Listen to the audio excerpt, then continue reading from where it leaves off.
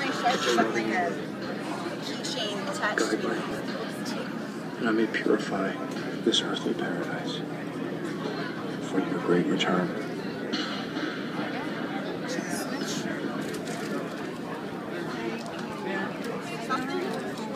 That black paint pen. No, I want some thin. Tonight, on Ghost Seekers, we're here in the cemetery.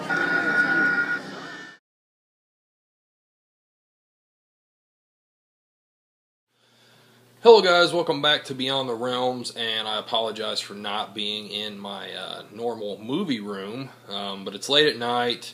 I'm in my regular bedroom. I just finished watching Crossbear, and I'm going to talk about this one here for a little bit. This is a film I'd heard a few things about that it was worth checking out, and I found it at the Days of the Dead convention. And, I figured I would go ahead and give it a chance, see what it was all about. They had a booth set up there with this, and then they were also premiering their new film, The Cemetery. Well, director, what's his name here? Adam Albrandt, which I think he wrote, direct, shot, produced, edited, did basically one-man operation in this as far as all that stuff goes, which is cool. But yeah, his new film Cemetery was playing there, and I really wanted to see it because the trailer looks awesome. But this is the film that came before that, and to get to it, it tells the story of two strippers by the name of Heather and Bunny. They want to get away from this lifestyle. They want to go to Greece, these Greek islands, and live out their life together away from all the madness and craziness of the stripping world. So they devise a plan. Their boss, which is a dickhead to be nice about it, he wants them. He's also a drug dealer on the side. He deals cocaine, and he wants them to go and make a deal for him, and get the money for him and all that stuff. So they look at this as a way out. They think, hell, we could get this money, and we could take off on this new life that we want. Well, when they get there, the crossbearer here, which is a religious fanatic maniac who is out to rid the world of sin, to cleanse the world. He's just completely a lunatic. And he is at this place where the drug deal is supposed to go down. So as you can, of course, guess, things don't go well for Heather and Bunny. But yeah, guys, the film, it runs, right around 90 minutes or so. But right away, one thing I have to say about this film that I did not like, that really caught my attention right away, is that they showed the killer way too quick in this. I mean, like within the first 5 minutes, you're seeing, not just the killer in the shadows or anything, you're seeing full on the killer. And, to me, it just really squashed all potential suspense elements to the killer. Like, when you can see him that quick, it just, you're ruining the tension. And that's one thing I think, right out of the gate, I was like, wow, I can't believe they showed him that quick. And I was warned of this by Headbanger from Horror's Ball. He said, it was one thing that was bad about this, and I could see that. I mean, that is one downside of this film. Now, I'm not getting I hate to get this started on a bad foot, because it's not all bad, certainly not.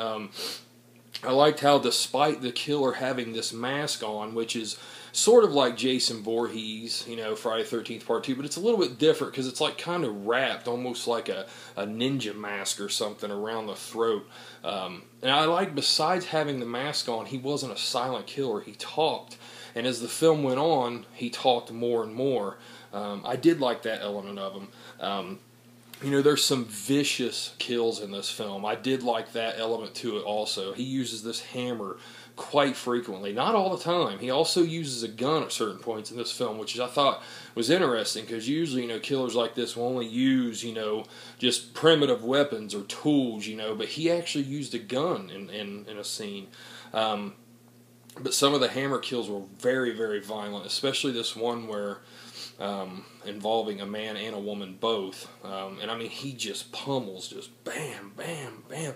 And it's not just with the head, he also uses the claw. There's one scene in particular that's very violent where that claw goes right through the hand and it comes out the other side. Just fucking brutal, man. But yeah, good gore in this film. I did like all of that. It was shot very beautifully, very competently. It looked gorgeous. It really did have a very gorgeous look to it. The editing at times was, it could have been a little bit better in certain spots. Some of the action scenes or some of the kill scenes, it's not that it was hard to tell what was going on, but I just feel like it could have been edited slightly better than what it was. But still, nothing that's, hampers the film or makes it to where, it's like, oh God, it's unwatchable. It's nothing like that at all. But overall, just very well, competently shot. And there is one line in this film that I have to mention. One of the guys, I won't mention who it is or when this happens or anything, but there is a line in this where a guy says, yo, fuckface, you just killed my steady pussy. He didn't say girlfriend or no, you just killed her. You killed my steady pussy. and speaking of that, there is tons of nudity in this. Copious amounts of breasts and girl-on-girl action and sex scenes. And I realize, there's a lot of people out there that really like that stuff. And there's also people who would say that, that's a cheap plot device. Like my wife, she does not like stuff like that. She says that is, filling in the holes for, not having good plot devices, good story. And to an extent, I could see that. But, also I kind of liked that it had that. I mean, of course, I'm a guy. Of course I'm going to like that stuff. But also I liked it because this killer is supposed to be like a religious fanatic maniac killer that's, on the loose to cleanse the world for God. It even has a scripture at the beginning of the movie from the book of Matthew talking about, I will come to bring peace, I come to divide, and I can't remember the exact verse, but that's basically what the movie is. But I like that it had this, overly sexed element, this drug element, just this very sinful, sleazy exploitation type feeling to it, because of, what it was about, this killer killing for God. So I did like that. I did not get to check out the special features yet. Actually, I'm going to tonight. As I'm falling asleep, I'm going to put this in and watch some of these features. But it does have one here, 2 Weeks in Hell, The Making of Crossbearer, a 2.5 hour making of featurette. That is awesome. You don't see that a whole lot, with very low budget independent films having that long of a making of featurette, and I can't wait to check that out because the setting for this film is like a warehouse. It's a dirty, dingy, dark warehouse. So I want to see how they did some of the stuff, because even though it was very dark and dingy and all this stuff, the lighting was really awesome in it. And that's like it was really shot very well and competently. And that's not always easy to do when it comes to films of this budget, and being able to pull off those shots where things just don't get so murky you can't see it, but you can see everything in all of these really dark shots. So yeah, I commend everybody that made this film. It does also have the trailer for The Cemetery, which I highly recommend checking out. I cannot wait to see that film. But as far as the acting goes, it was decent. It was great to decent, I should say, because the lead actor in it, what was it? Natalie Jean.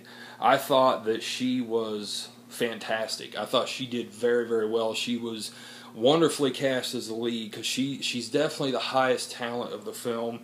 There's no question there. I'm trying to look this up here on IMDb to get some better names.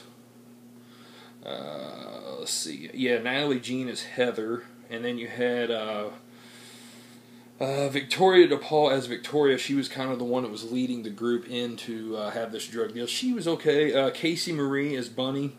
I thought she did good too. That was Heather's girlfriend.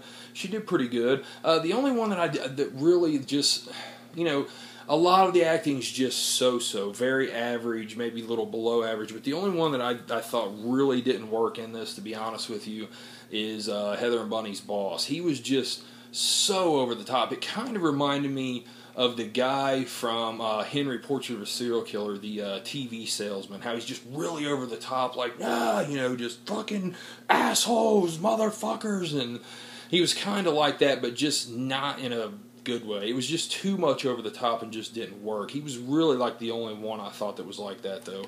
But overall, guys, Crossbear is definitely worth checking out if you're into slasher films, independent films that are very well shot, very well put together overall, and just worth your money. So I'm going to give Crossbear a 7 out of 10, and I'm going to recommend checking this out, guys. They do have a Facebook page.